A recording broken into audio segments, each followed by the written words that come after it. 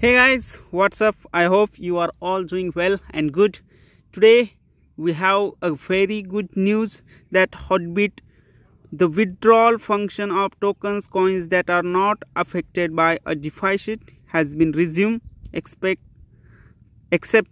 for a small number of tokens coins with node problem and tokens coins in stable area.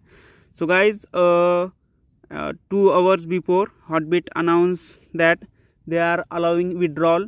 So today I'll show you how if you are not able to withdraw your tokens, so watch this video carefully.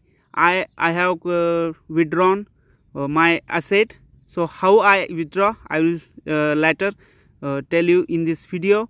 Before this, if you are new to my channel, don't forget to subscribe and hit the bell icon button to get more updates from me. So I'll show you. First thing is the proof. Here you will see that I have withdrawn 0.698 BNB on 14th of September 2022, 1.5 hours ago. So they announced 2 hours ago, and I have successfully withdrawn 1.5 hours ago. So if I'll show you. Here is the my I don't have any asset right now, but I already withdraw. That's why. So if you go to your spot wallet, funding wallet, whatever it may you have, so first if you go to USDT and click on withdraw, but here you will see that is forbid withdraw. It means that you are not able to withdraw your USDT. If you have any USDT in your account, just convert it into a BNB. Just go to BNB and buy, and you just need to buy BNB. Once you buy BNB from your USDT or any other tokens you have to just sell it into USDT and then again purchase BNB. Then transfer this BNB to funding wallet. If you have spot wallet, the BNB in spot wallet, transfer it into funding wallet.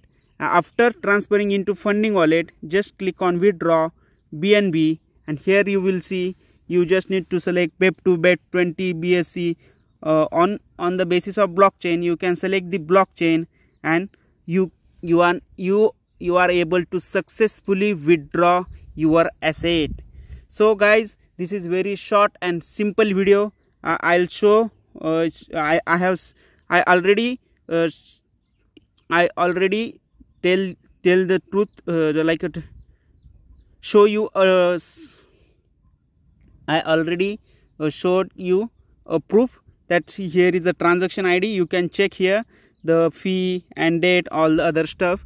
So guys, in this way you are able to withdraw from HotBit. So if you are not wanna use HotBit later on, you are able to withdraw your asset from HotBit in this perspective. Guys, I hope you like this video. If you are still new to my channel, don't forget to subscribe and hit the bell icon button to get more updates from me. Okay, bye bye.